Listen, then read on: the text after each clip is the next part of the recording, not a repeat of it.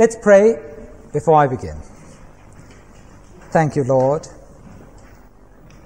Father, we thank you for the happiness of this day. We thank you for the relaxation of this day. But we thank you above everything, Father, that we as Christians know how to relax in God, but how also to be fervent in God. Father, I thank you for this lovely meeting, Lord, the happiness and the spirit of joy that's been upon it.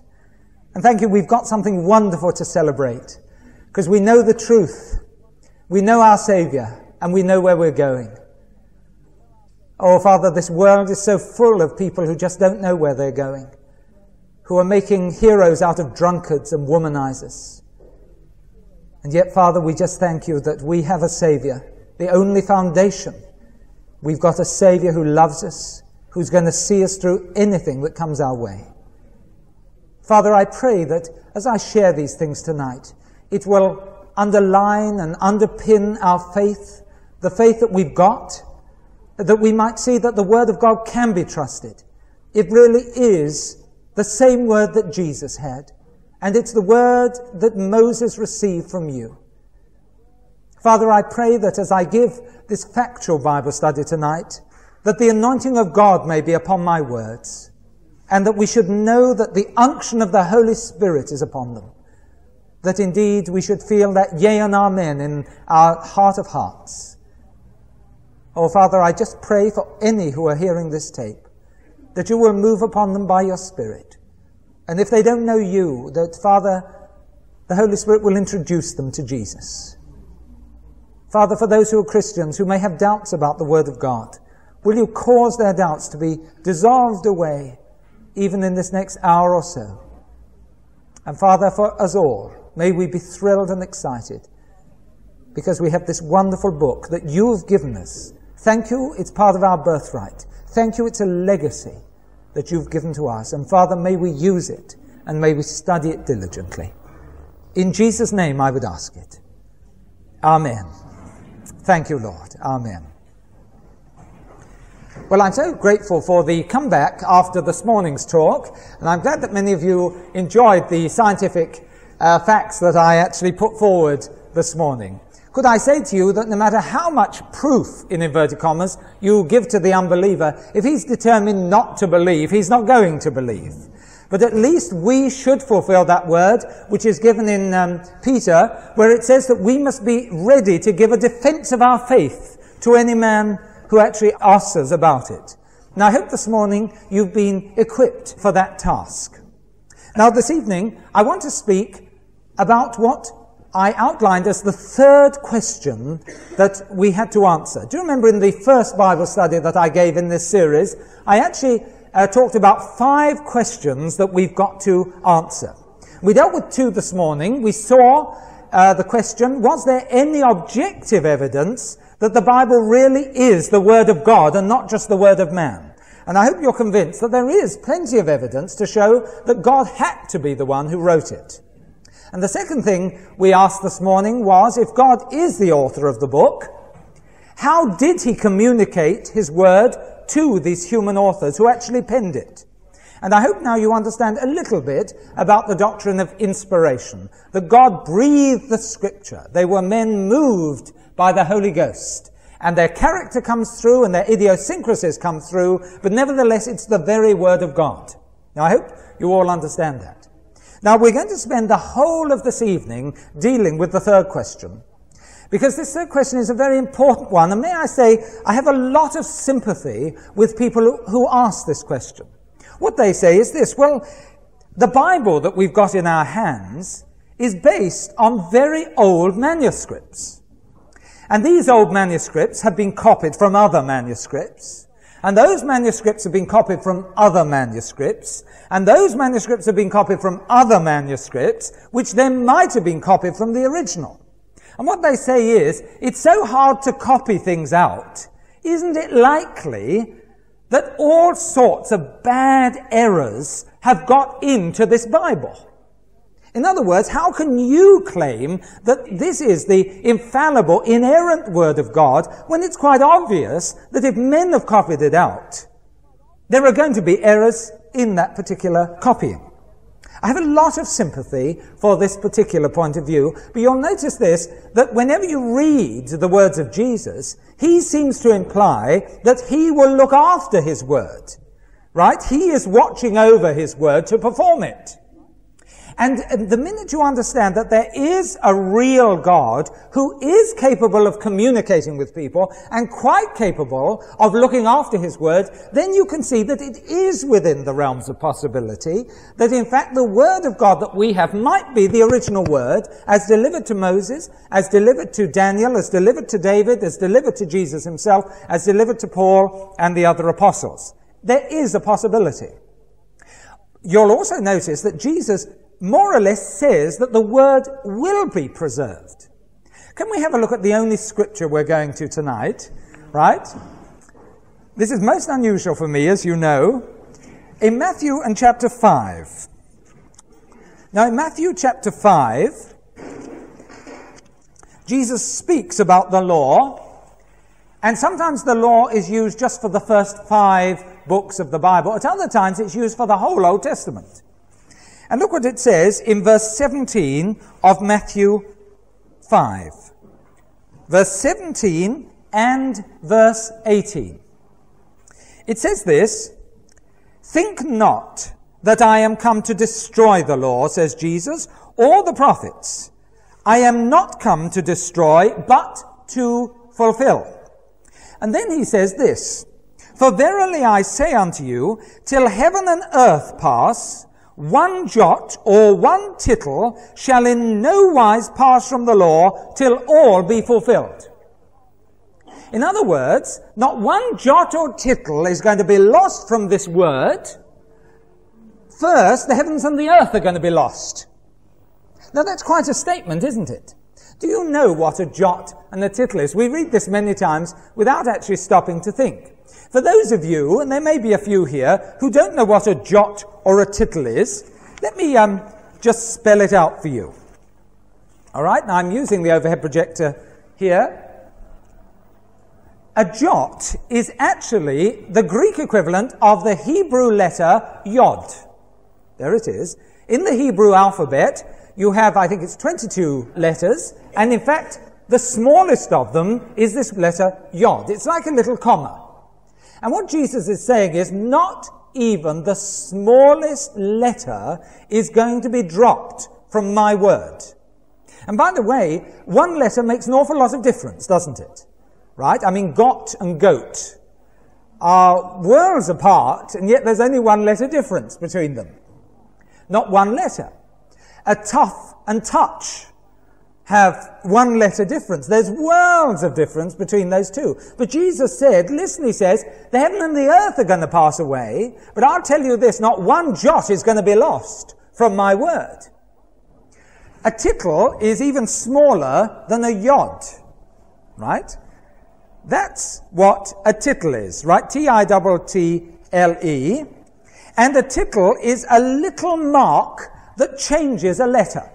For example, if you take the letter F in the English alphabet, if you add a tittle to it, it becomes an E. You see, that's what a tittle is, how small it is. Or if you take an L, a small L, and you add a tittle, it becomes a T. If you take the word fun with an F, F-U-N, and you add a tittle, it becomes pun. Do you see? It's a little mark that just joins up the top of the F. So a tittle can make an awful lot of difference. In Hebrew, it makes a tremendous amount of difference. Here's the letter kaf, kaf. If you add a tittle to it, can you see that extra little bit that's been added at the bottom? You get the letter beth. And there's worlds of difference between those two. Now that's what we mean by a jot and a tittle. So Jesus is actually saying, listen, he says, I'll tell you this, my word will be preserved, and even a jot and a tittle is going to be preserved in my word. And it's rather interesting if we have a look at the history of the text of the Bible to see how God has indeed preserved his word. I can't say that every jot and tittle has yet been totally filled in the original manuscripts. But we're certainly heading towards that way, as we'll see today. Let's understand the objection that the unbeliever puts before us, or even the modernist Christian. I mean, it is hard, isn't it, copying out letters? It is hard copying out sentences. Do you know, before I was a Christian, I used to be mad on Tibet.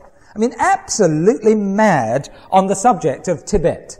And I once copied out some Tibetan treatises, translations of them. They were done in Tibetan and in English. You know, Colonel Francis Younghusband, those of you who know your Tibetan history will know all about this. And Colonel Francis Younghusband actually wrote certain manuscripts. They were translated into Tibetan and into English. I decided to copy them out. Do you know, it took 3 goes before I got it perfect.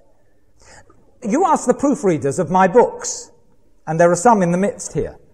Trying to get those mistakes out is very difficult. You can read something and it looks all right, and someone says, oh, but that's spelt wrong. So it is, and you hadn't seen it before.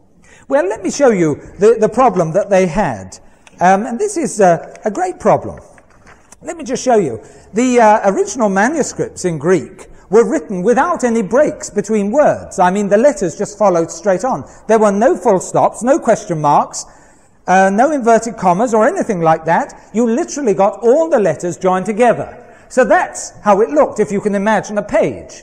And you didn't just have a little bit like this. You had page after page after page of stuff like this. Now, that's very difficult, isn't it? I mean, you're copying it down, and sometimes you surely would miss out a particular letter. I mean, even in English we would. Look at this. If we write a very famous verse the same way, for God so loved the world that he...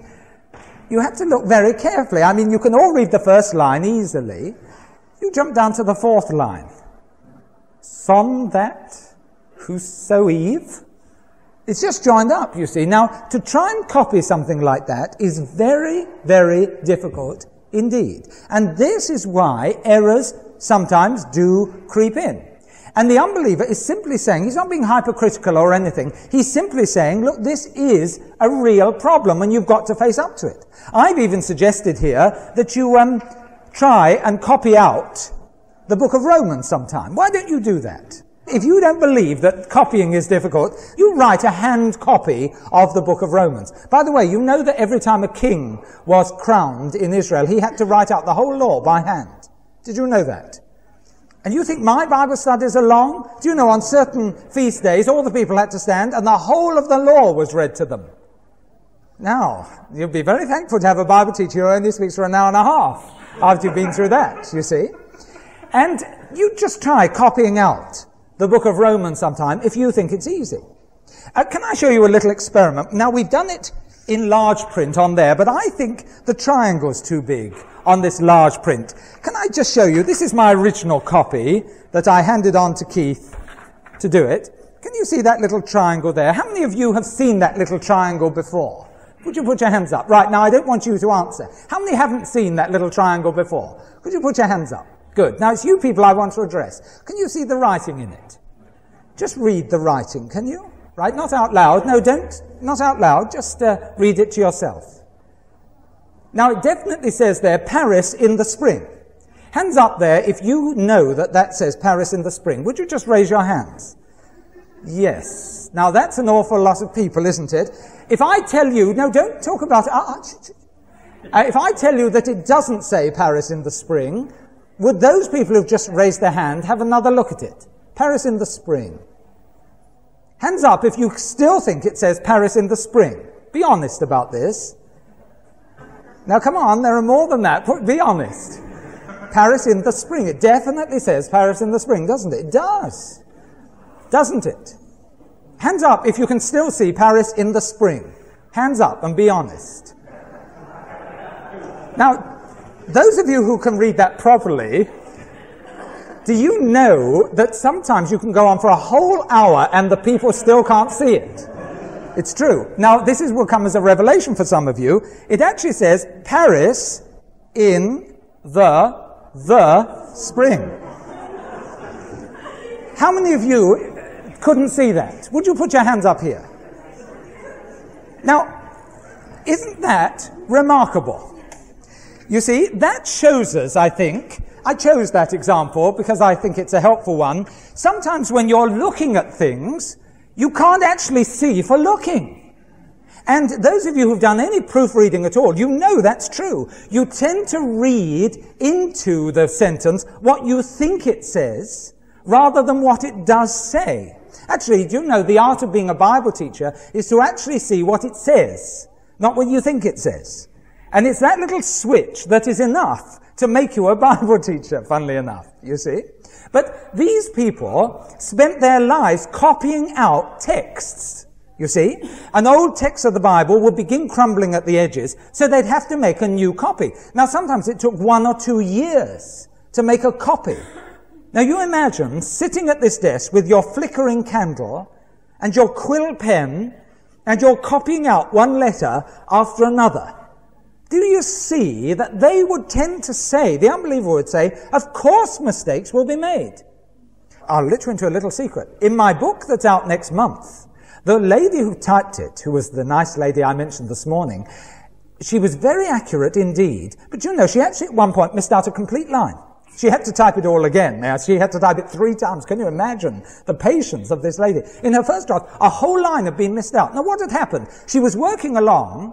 She'd seen the word "thee." The next word didn't begin with "thee," but the line after did. And she'd gone straight onto the "thee" there and carried on. I don't blame her either for doing that. You try it if you think it's easy. Those of you who are typists, do you know what I'm talking about? Yes? It's hard, isn't it? You see? Now, obviously, year after year spent copying things out. And so they say inaccuracies come in. I want to remind you of this, however, that the Bible isn't the only ancient book that we deal with. Do you know, most of our knowledge of ancient history has come from ancient manuscripts. Did you know that? But the funny thing is, we take ancient manuscripts that deal with ordinary history as fact. The unbeliever never quibbles about them. Do you know, you think you know about the life of Julius Caesar. Yes, that he was murdered and he invaded Britain and so on and so on and so on. Do you know, we've got all of the information we know about Julius Caesar from ancient manuscripts. And yet we never bother to say, oh, well, they're inaccurate. Oh, no, it's always the Bible that gets it in the neck for inaccuracy. Your history master never stands up and says, now listen, I'm going to deal with the history of the Greeks, but I should warn you that the texts we got this from are rather inaccurate. Never warned you about that. He plows on as if this is fact. But come to the Bible, now listen, you can't take the Bible literally. Right? It's based on old manuscripts. You can't trust old manuscripts. Have you noticed this amazing difference that there is? To fill in the background, I've listed up a few of the ancient manuscripts from which we learn our history. And you might be interested in this. If you take the sheet that you've got, the duplicated sheet, you'll see some of the manuscripts that we've got that teaches our old history. And this is remarkable. Now, you may not know this, but this will be an eye-opener to you. And what I'm going to do, and I just warn you about this, I'm going to test these by the Bible in just a minute to see whether the Bible has more manuscripts, is better attested than this. Which is the most trustworthy, in other words? For example, there at the top, we have Caesar's Gallic Wars. A very famous piece of ancient history. A lot of Roman history based upon it. It was written 100 BC to 44 BC. That's over 2,000 years ago. The first copy we have of it dates from 900 AD. We have no other copies before 900 AD. The gap, therefore, between the time that it was written and the first copy we've got is 1,000 years. And we have only 10 copies of it. Well, okay, let's go on. The next one is Livy's Roman History. Those of you who've had a classical education, you all have heard of Livy, right? Otherwise the others will call it Levi, but it's not. It's Livy's Roman History. And this was written 59 BC to 17 AD. Now, I've been kind here. We have one little fragment of it, a very small amount indeed, that comes 400 AD. So the time span then, I've been very kind. Because of that, that's not bad. 20 copies. Not bad. Plato. Now, by the way, you can go into Smith's in Bognor Regis. Not now, because they're closed. And you could have said, oh, have you got a copy of Plato? And they would have said, certainly. And they'd have got you a copy of some of Plato's writings. No one would have said, look, you've got to watch this. Right? They may be inaccurate. No one said it. Look at Plato. 427 BC to 347. It's around that time, BC. The first copy we have dates from 900 AD. We don't even know it's the original Plato, you see. But that's the copy that called itself Plato. And that's a gap of 1,200 years, and we've got only 7 copies of it. 7 copies, that's all. And yet we take that for granted, that that really is Plato. Served up on a Plato. Next one. Tacitus, right? For a man whose name means silent, he wrote an awful lot of books. Tacitus, his famous books called the Annals of Tacitus, right? They date from 100 AD, so they're fairly new compared to Plato. The earliest copy is 1100 AD. That's a gap of 1,000 years, and we have 20 copies of it. That's not bad. Herodotus, that's a very famous book indeed. That gives us the history of the Persians and, the ancients. He deals with Assyria and 1 or 2 other things. And I take a lot of little facts from it. At times I hope they're right. Herodotus' history is 480 to 425 BC, but the first copy we've got is 900 AD. That's a gap of 1,300 years, and we've only got 8 copies of it. Aristotle. Now, everyone knows about Aristotle and his writings. Everyone. See me after if you didn't. Aristotle, 384 BC to 322 BC.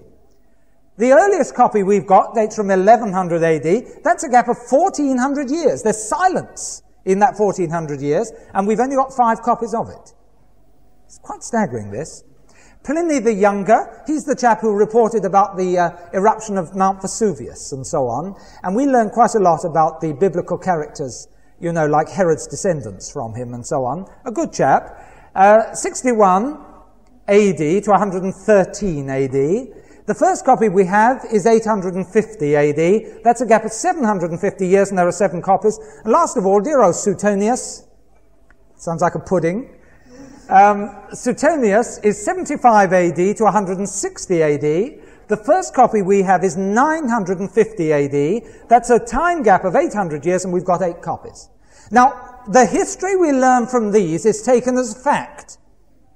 You'll notice the average time gap is about 1,000 years, and the average number of copies is about 10. Now, if the Bible had a time gap of about 1,000 years, between the earliest manuscript we've got and the time that it was written, and we had an average of about 10 copies of it, the Bible would be as accurate as these. And so we have to now look at the Bible, and we have to say, well, how does the Bible compare to that? And if you want to make notes on the back of your sheet, feel free, or perhaps you'd like to compare the Bible information I'm going to put up now with the sheet you've got in front of you. Let's have a look at the Bible. All right? Now, I'm going to cover this up, and I'm going to reveal it slowly. I've given the same headings. The author is God. You'll forgive me for my fundamentalism coming through there. All right. Let's take the New Testament first. This is just the New Testament. When was the New Testament written? Well, it was written between 40 and 96 AD. That compares quite favorably, doesn't it, with the other writings. We have a fragment from 130 AD. All right, just a fragment. It's about half a page that dates from 130 AD, but we have complete copies from about 325 AD. Oh, by the way, I should tell you, in 1850, there was a man called Professor Bauer, spelt differently, Mike, from your surname. But Professor Bauer spent his whole life trying to prove that John's Gospel wasn't written until 160 AD. The fragment we have from 130 AD, which was found fairly recently, is of John's Gospel. Well, a man has wasted his whole life. Right, what's the time span? Well, the time span is 34 to 229 years. If you have a look at your list, you'll see none of the ancient histories compared to it at all. This is far shorter in time, 34 years to 229. And how many copies do we have? Do you remember we had on average about 10 copies of each of the others? Well, we have 13,000 copies of the New Testament. This is quite remarkable. On this comparison, if anything is to be doubted, it's our ancient history, not the Bible. Do you see that? 13,000 copies of the New Testament before us.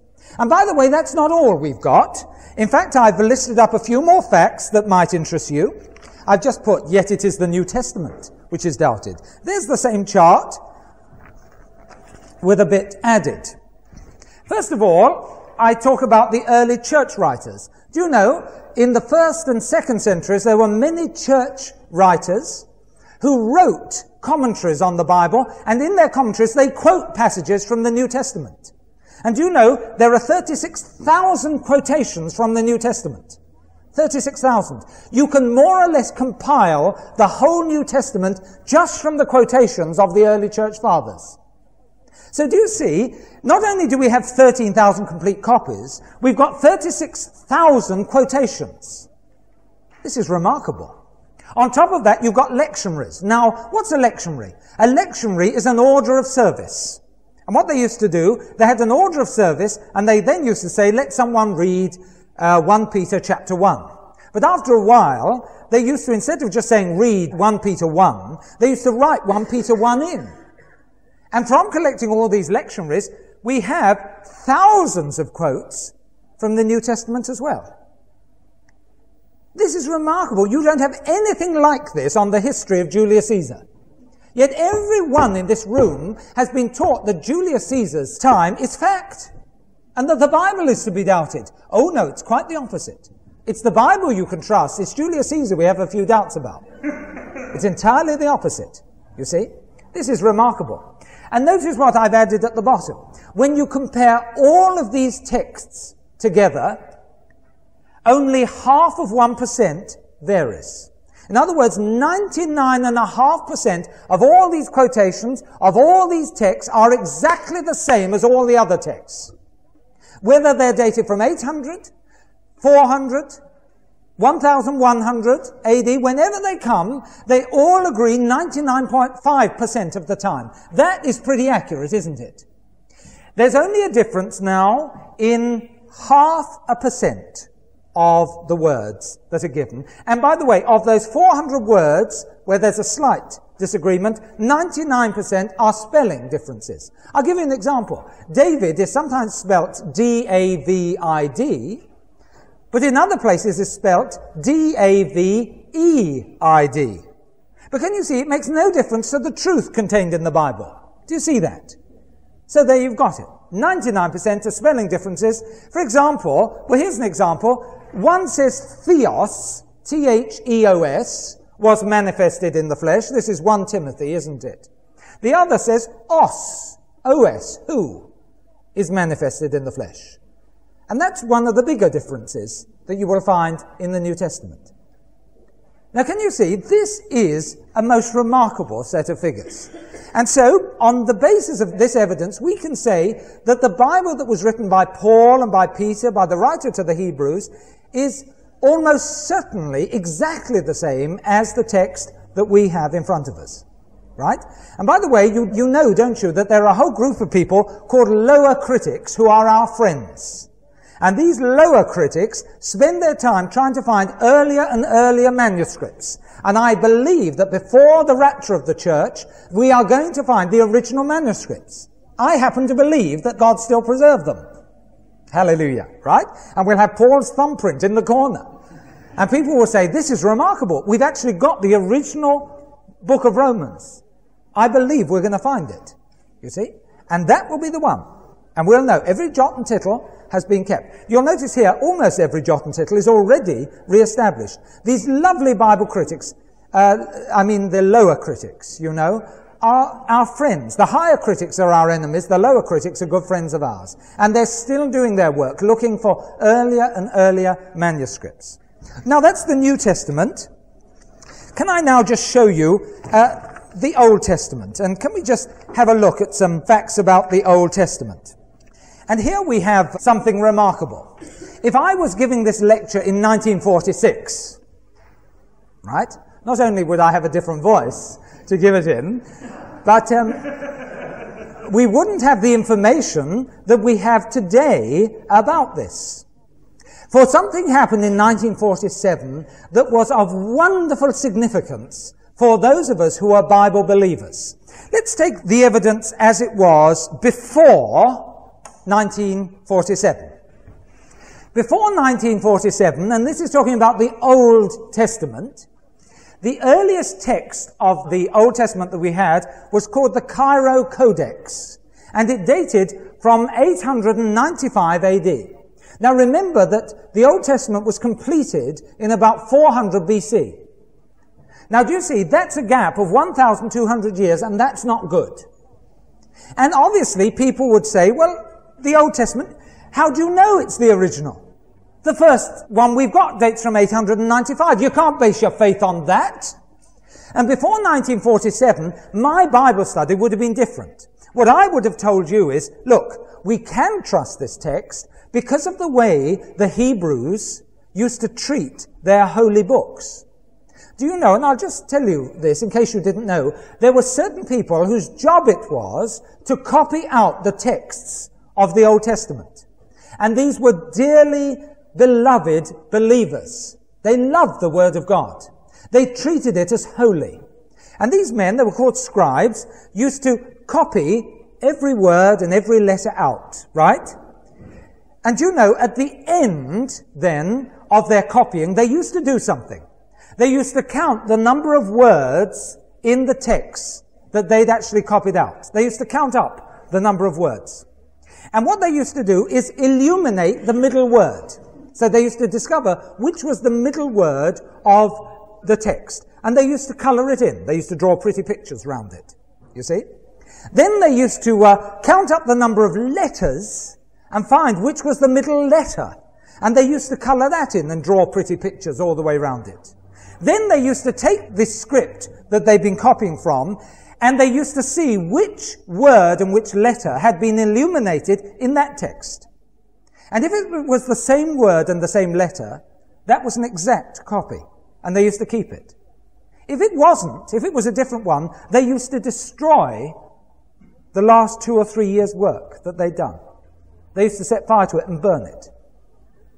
And they used to start again, copying it. That's how accurate they felt they had to be concerning this. By the way, I should tell you this. In the Quran, it's different altogether. In the Quran, they copied it out and they burnt the original, in case they'd made an error. And you'll find, you can ask any Mohammedan this, any Islamic scholar, you'll find that Islam knows nothing about textual criticism, about lower critics, because they don't have any old texts. They burnt them all. You see, they destroy them, just in case there's a difference between the two. The Hebrews were the opposite. They used to destroy the new one if it wasn't accurate. And that's how accurate they had to be. All right, but something happened in 1947 that was a bonus for us. In 1947, there was a little Bedouin boy who'd lost a goat.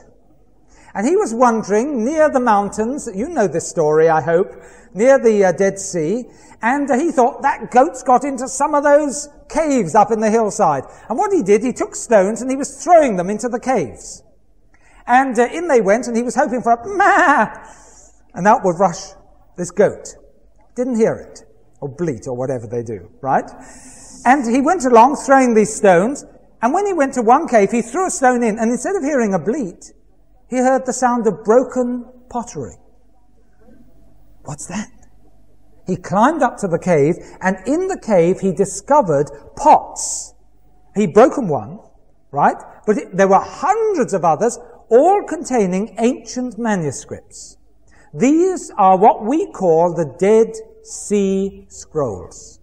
There were 40,000 fragments of manuscript up there, including one complete copy of the prophet Isaiah, another slightly incomplete copy of Isaiah. Most of the Old Testament was there, and there were a few other books on top. These are the Dead Sea Scrolls, and we've still got them, right? Some of them haven't been opened yet. It's so difficult. But they're still being opened out. A lot have, but the work still is in progress, studying these particular scrolls. Now, this was interesting.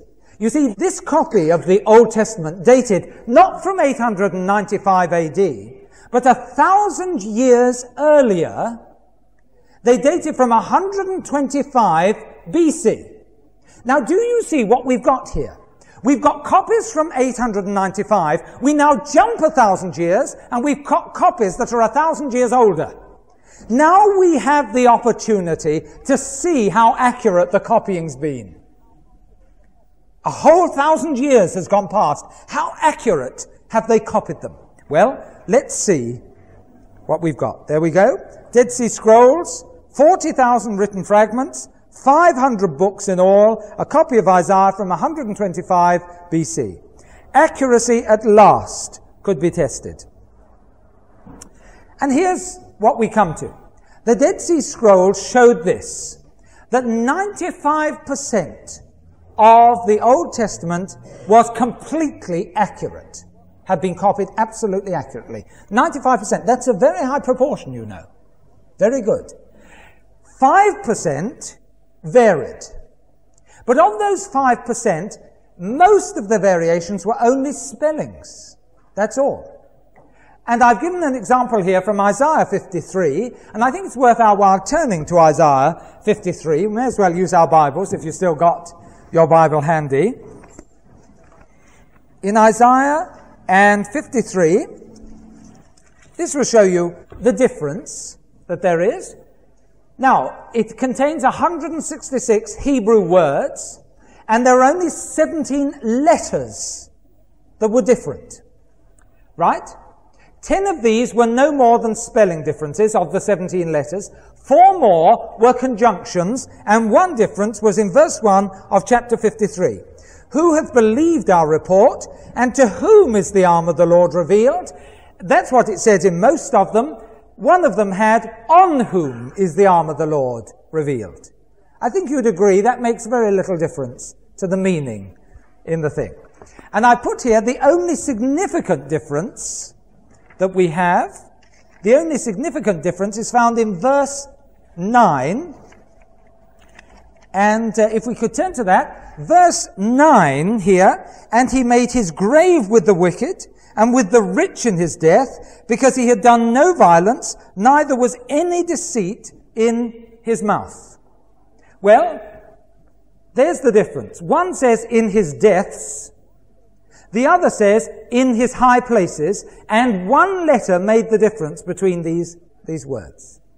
This is remarkable. 1,000 years has gone past, and that's the only difference that there is. Well, there's nothing there to fundamentally undermine our faith in all of this. And of course, they're still looking for older and older manuscripts, right, to actually get right back to the original. And I said there, another text of Isaiah was then found which actually corrected all of that. All right, now these are some of the facts then that we have about the Bible. And by the way, I'm not afraid to give out these facts. These are wonderful things. And many of the people who criticize the Bibles have none of the facts at their fingertips. We as believers have got to have the facts right there. And by the way, don't you be taken in just because someone says something authoritatively. I had a Mormon who came along and says, well, even the Dead Sea Scrolls say that Jesus had 3 wives. I said, well, that's most remarkable, because most of the Dead Sea Scrolls were written before Jesus was ever born. I said, that is remarkable. Oh, the other chap said, shut up. And don't you be taken in by them, you see. And there are a lot of people today who talk a lot of rubbish, but they say it authoritatively. You check up the facts. We've got enough facts now that we can check up whether a statement is right or whether it's wrong. All right, now all of this is useful. But for the rest of this Bible study, I want to now take you on one of the most glorious trips that I can think of. I've said that the lower critics are our friends, and I want to tell you about some of the wonderful people who've helped us discover what we know about the Bible. These are men that most Christians today have never heard of, and yet I believe that many of them are going to have their names written in the annals of God's history.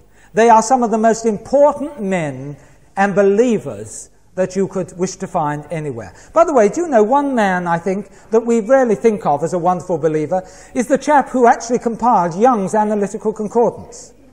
I don't know of many Christians today who would do what he did. Do you know, for 40 years of his life, that's how long it took him to write Young's Analytical Concordance. 40 years. He spent 40 years of his life pouring through the Bible, just making lists of words. Today we have a computer that can do it. When he lived 150 years ago, we had no computer. That book, Young's Analytical Concordance, which is one I'm going to highly recommend to you all, right, when I come on to how to study the Bible for yourself, that has been of such tremendous value, it's hard to actually put a value on it. The 40 years that that man spent in his own study, and eventually he went off his head, that's how much it took from him, has caused so much increase in the Word of God, we owe him a tremendous debt. Today we're so busy, aren't we Christians? We're doing this and doing that and doing this glorious thing and doing that glorious thing. There are very few who would say, well, Lord, you've called me for 40 years just to make lists from the Bible. Very few indeed. This glorious man was prepared to do it because he saw how important it was. Well, his name's going to be written up in glory. Hallelujah. And I think some of the names on this list are going to be written up in glory as well. Right? Those of you who've heard my first tape in the basic course will know of the names of some people. Do you remember on that first tape, I actually talk about some crocodiles, do you remember, that were dropped? One crocodile was dropped. Do you remember this? Dr. Grenville and Dr. Hunt, who did research in Oxyrhynchus, and do you remember they were looking for treasure, and they found this place that was absolutely full of stuffed crocodiles, and one of the slaves was carrying a stuffed crocodile out, dropped it, it broke open, and inside it was full of Koine Greek grammar books. Wasn't that wonderful? And because of that error, or did an angel trip him up? That's what I think happened. We discovered the full grammar of the New Testament. Without it, we wouldn't know what we know today. Well, they go on the top of my list. Right? But there are other glorious believers. And I'm going to take you through a safari of some of these people. There's the top one. Doctors Grenville and Hunt at Oxyrhynchus. And if you want to know about them, you must listen to my first tape in the Basic Series. Basic Series BBS number 1. All right, now I hope all of you have heard of those. I hope also you've heard of the others. Let's go on to number 2.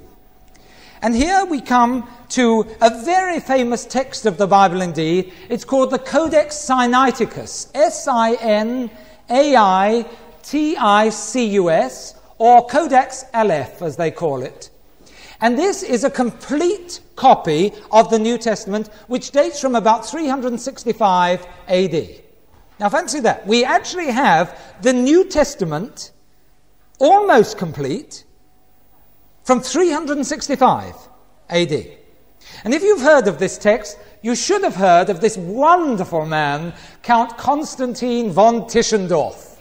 If you've heard of von Tischendorf, you've looked into the text of the Bible. If you've never heard of him, I'm going to introduce you to this lovely man. This man spent the whole of his life looking for texts of the Bible.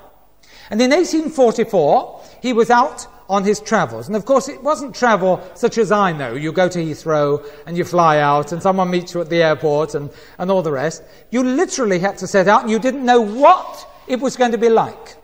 And in 1844, this man found himself in the Sinai Peninsula, and they always used to stay at the monasteries.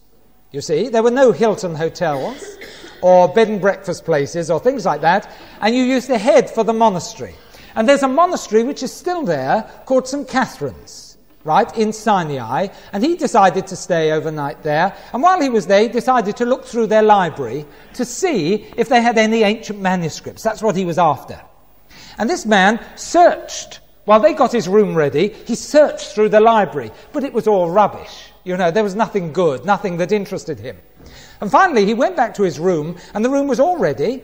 And what they'd done, because they had all this old manuscript stuff around, they used to light fires with old manuscripts.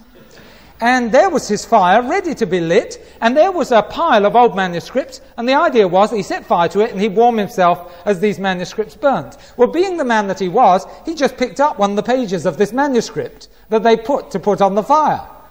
And as he began to read it through, it was part of the New Testament. And he picked up another piece, part of the New Testament, and a very old part of the New Testament. It was vellum. Do you know what vellum is? They used to write on three things, either papyrus, which was made out of a reed, or vellum, which was antelope and calf skin. That was very expensive, vellum was. If you couldn't afford that, you used to write on parchment, which was the sheep and goat skin. You see, this was vellum. And he picked it up, couldn't believe it.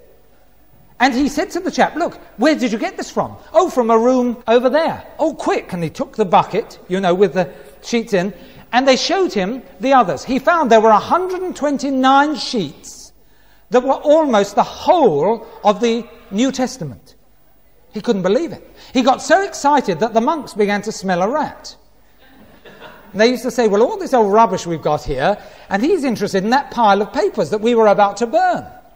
He said, look, I want to take this. Can I have it? Oh, no, it's far too valuable for you to take. They were just about to burn it on this fire. He said, look, I've got to have this. Oh, no, you mustn't have it. No.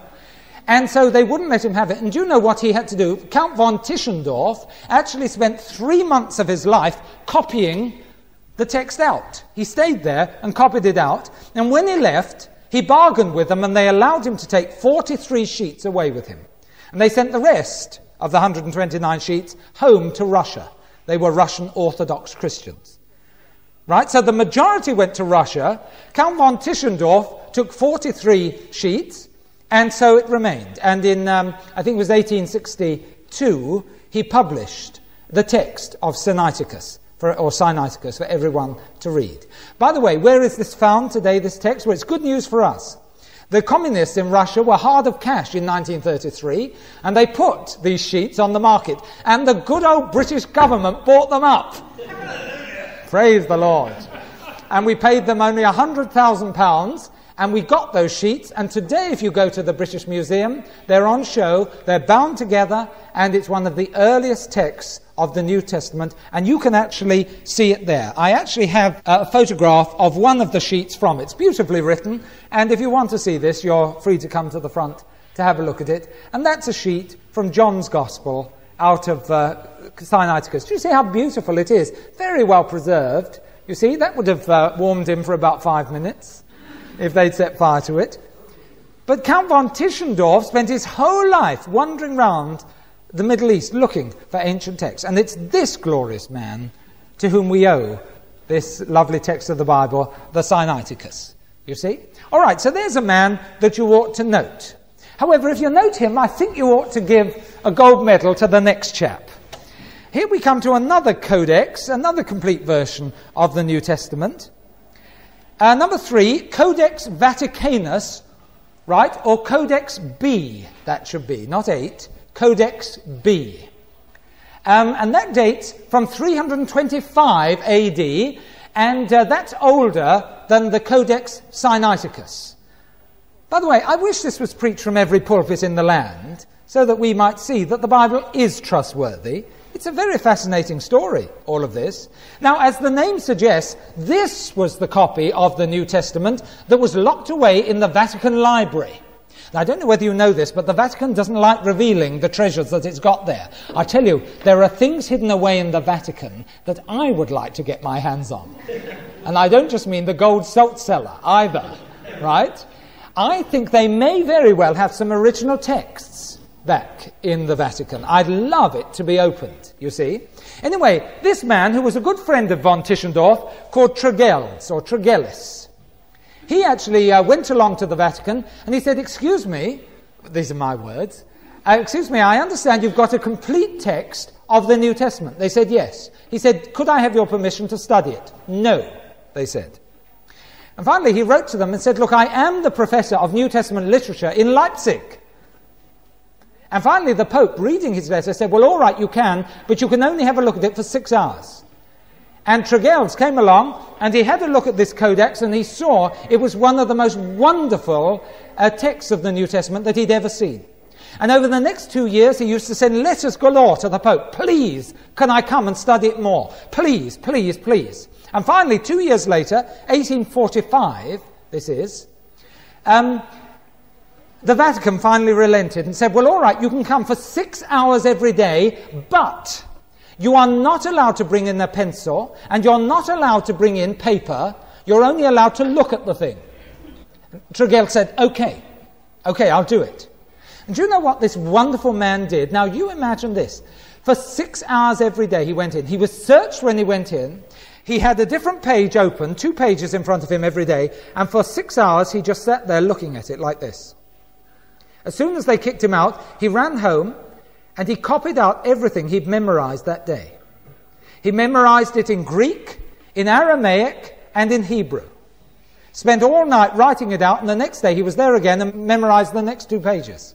Within 3 months, he'd memorized the whole of the Codex Vaticanus. Finally, the Pope said, well, you've had enough, and 2 years later, he published the whole text. And it was so accurate that the Pope said, well, we may as well release it to the world now. I tell you, I wish we had believers of this ilk around today. Most believers are so taken up with their own affairs, you know, they're not so interested in the Word of God as all this. If ever a man deserved a gold medal, it's this man, Tregelles. And I believe God gave him supernatural ability to memorize during that time. 3 months, that's all. You try and memorize the book of Romans. No, you try and memorize 2 John, which is the shortest book in the Bible. And you'll sort of see the struggle that he had. All right, for completeness' sake, let me give you another one. It's a fascinating little story, this, isn't it? You know, and I think every Christian should know this. History of the Bible is part of our heritage. And here we get another codex, which is a very good one, Codex Alexandrinus. And this dates from 450 AD, and as its name suggests, it was actually a text of the New Testament which was found in Alexandria. And I'll just tell you a little story about this. In 1621, AD that is, of course, it was moved from Alexandria to Constantinople, and in 1627 AD, it was given as a present to King Charles I of England. And he received this as a present. It was to celebrate the publishing of the King James Version of the Bible, and he received it, and that's why this one's in England today. We've got an awful lot of good stuff in England, and this is another text that is in our hands. The next one is a fascinating story. It's got a rather large title, Codex Ephraemi Rescriptus. There it is. I better spell that. C-O-D-E-X, new word, E-P-H-R-A-E-M-I, Ephraemi, Rescriptus, R-E-S-C-R-I-P-T-U-S, and Rescriptus means to be written again. Let me tell you the story of this one. This is a fascinating one. This concerns a woman who is called Catherine de' Medici. She's a very famous lady. She was actually the wife of King Henry II of France. And by the way, she gave birth to 4 sons who all became European kings, right? And this woman became rather religious in her old age. And she fell in love with the writings of a Syrian monk whose name was Father Ephraim. And he'd written certain theological works dating from about 1553. And she collected all his works together, and she studied them. And when she died, she left the whole lot to the National Library of France. And they took a look at them, and no one really wanted them, and they bunged them away in an alcove, you see. And for 245 years, not one person had to look at them, until finally a French student had to write a thesis on Father Ephraim. And so he went to the National Library in France, and he said, excuse me, have you got anything by Father Ephraim? Oh, we've got the whole of the Medici collection. Oh, he said, could I have them? And he sat at a desk by the window in this library, and he started reading Father Ephraim. Right? And he got to a certain book, some of the sermons of Father Ephraim, and as he was reading them, the sun caught the page. And as he looked at it, he suddenly realized there were indentations in the page. that didn't fit the letters of Father Ephraim. It was all handwritten stuff. And he looked at it carefully, and he put a piece of paper over it and scribbled over it, and he suddenly discovered that it was a text of the Bible that was impressed upon the sheets of vellum. Now, I should tell you what has happened. This is called a palimpsest, by the way. That's the name we give to it. You see, paper and writing material was so short in the Middle Ages that often what they used to do is take some old vellum, rub out the writing that was already on it, and use it again and write their own stuff on it. Father Ephraim had so loved his own work, he'd taken a very old copy of the Bible, had rubbed out the text of the Bible to write his sermons. I know Bible teachers who do that regularly, you see. But that's what he'd actually done.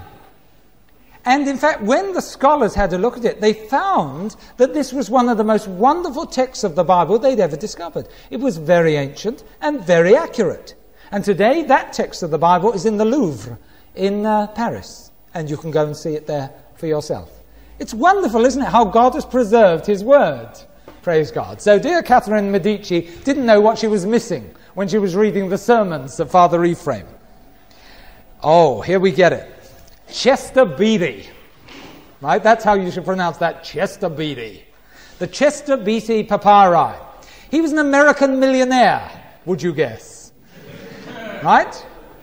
And this man, I think he was from Philadelphia, he so loved the Bible that he went all around the Middle East buying up piles of old manuscripts. Most of them were rubbish. We had plenty of money. And the Jews knew a good thing, and the Arabs knew a good thing when they saw one. And then they used to march, and they used to say, sure, very important, these are. And they used to write a check for them, and used to collect them, you see. But one day, he actually bought something that was valuable.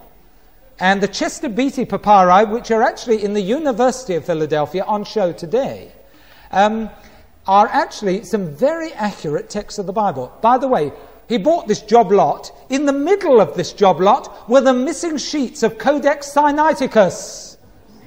Wasn't that wonderful? So we have the complete Codex Sinaiticus.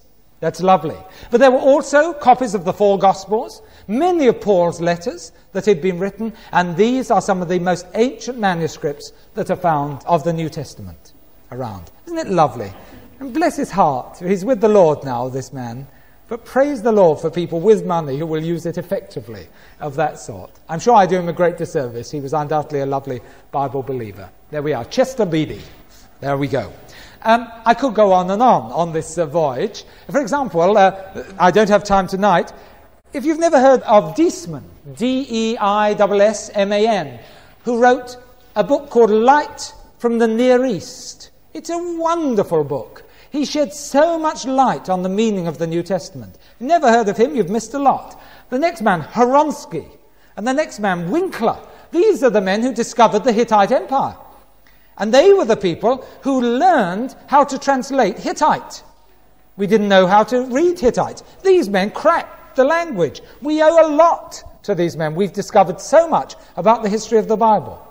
Well, these are famous names that we could talk about. I've included this one, Klein, for obvious reasons. The chap who runs the tapes, who's sitting over here, his name is Klein. Spelt with a C, but undoubtedly German in origin. Praise the Lord. And this chap Klein discovered the Moabite stone. Up to this time, everyone had said that Moses couldn't have written the Old Testament, you know, the first 5 books, because writing hadn't been invented that early. Right? It was finds of stones like the Moabite stone that proved they were wrong.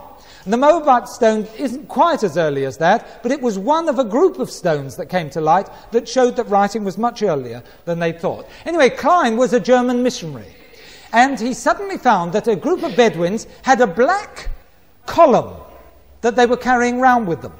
And when he looked at it, he realized it was a very important column because it had ancient history written on this column. And he said, I want to buy it. The Bedouins, who saw how delighted he was with it, it was just a doorstop for them, suddenly said, oh, it's very expensive. And they asked him such a lot of money, he didn't have that money. He went home to Germany and asked the German government to give him the money to buy the Moabite stone. But they couldn't agree. So then a Frenchman came along whose name was Clément Ganneau. There he is. And he arrived, he saw the same stone, he'd heard about this. He translated it and found it was actually 2 Kings chapter 3 that was written, which is all about Moab. You see, you read 2 Kings 3 for yourself. It was all written on this column. And he said to them, I'll pay whatever you want. The French government has told me we can have it as much as we want. That's a good government, isn't it, you see? And they said, oh, I'm afraid something's happened to it. They said, we've dropped it, and it's shattered into 1,000 pieces. And do you know what they'd done? They'd broken the stone up into 1,000 pieces. And every Bedouin had one piece. And they said, well, you have to pay a lot of money for my piece. And it was this man, Clément Ganneau, who actually bought up every piece that was going, and it was him who reassembled the whole thing. And you today go to the Louvre in Paris, and you can see the Moabite stone, all put back together. Lovely men these are, you know, who felt that truth was so important that it was worth spending money on and time. All right, last of all, I just want to mention, and we'll complete tonight with this, the Rosetta Stone. And this will show you the type of archaeology. We're on general archaeology now, of course. The Rosetta Stone, I've got a photograph of it, is a basalt stone. You can actually see it in the British Museum. But it was actually discovered by Napoleon's army in 1799. Now, the important thing is, I don't know whether you can see this. Can you see it's divided into 3 sections? 1, 2, 3. Now, before this stone was discovered, we had no idea how to read Egyptian hieroglyphics. They were just hieroglyphics, as far as we were concerned. And it was so frustrating for Bible believers because, you see, there were all sorts of inscriptions in Egypt, and we couldn't read any of them. But the marvelous thing about this was this, that there was a section in hieroglyphics. Here was a section in Greek.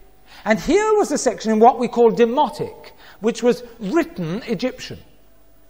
Now, they couldn't understand Demotic, they couldn't understand hieroglyphics, but they could understand Greek. Now they had things that they could compare with one another. And by making careful comparisons of the text, they cracked hieroglyphics. Now, a Frenchman called Champollion was the chap who did it. Notice how the French and the Germans and the British figure so highly in all of this. And it was through this very stone here that we discovered what hieroglyphics meant and how to read them. Well, this has been background, but I hope you will realize, as I realize, this isn't unimportant stuff. This is very important stuff. For with all of this information, we are able to say this, that the Bible that we have in our hands is the original Bible as Moses wrote it, is the original Bible as Daniel had it, is the original Bible that Malachi studied, is the original Bible that Jesus studied, and is the very Bible that Paul himself studied. And when you read Hezekiah, the accounts of Hezekiah, when you read the account of Jonah, why, that's the very account that Jesus read, to the letter. When the Bible critic therefore comes along and says, how do you know that this is the original Bible? I think you better say, well, actually there's a tape, you know, that I think I can put you onto. Not much Bible in it, but there's an awful lot of history. I have to tell you this, I've only scratched the surface tonight of some of the glorious things I could tell you about the history of the Word of God. But I don't know about you, they thrill my heart.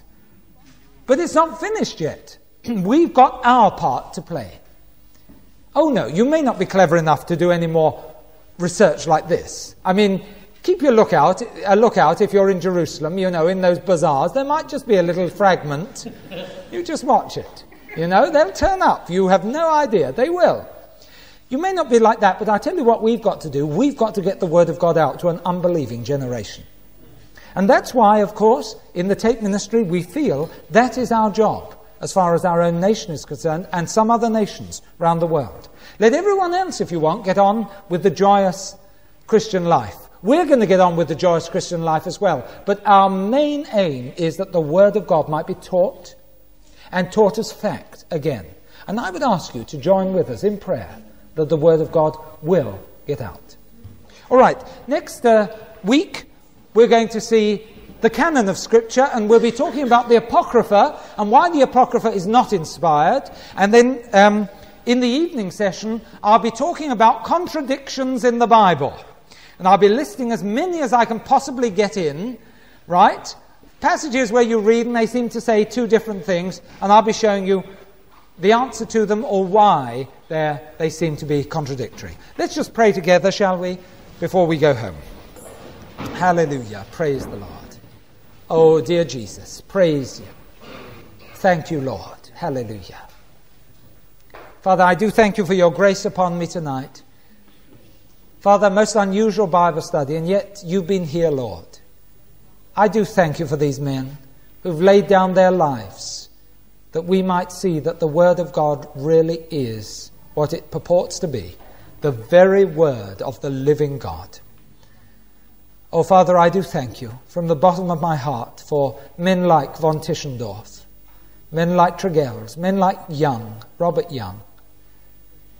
Father, we know that last century there were giants of the faith in our land. And Father, we long to see them again. Father, we ask your forgiveness tonight that so much of our Christianity is self-centered. We're concerned about my blessing. God, will you bless me? I pray, Father, that we might get through that and realize that the greatest blessing we can possibly have is when we bless you. We ask, Lord, in Jesus' name, for all those who labor in the word and doctrine, all those who labor as they try and study the word, and those who labor as they want to be faithful witnesses to you. Father, that you will bless them, and that, Father, they might indeed know that food which comes from doing the will of the Father. May we be joined as one, Father, as we really come and confront this nation again with the claims of Jesus Christ. Father, we ask you for revival, nothing less in this land. A biblically based revival. Father, we believe you hear our prayer, and we believe you're going to answer it. Please just bless all those involved in the tape ministry. Bless all those tonight, the thousands, Father, who regularly receive the tapes. Bless all of us, Lord, that we should indeed be stirred up to serve you even more than we have done in the past. Father, we thank you we're surrounded by a cloud of witnesses. May we find our hearts strangely stirred by them. In Jesus' mighty name. Amen. Amen. Thank you. Amen.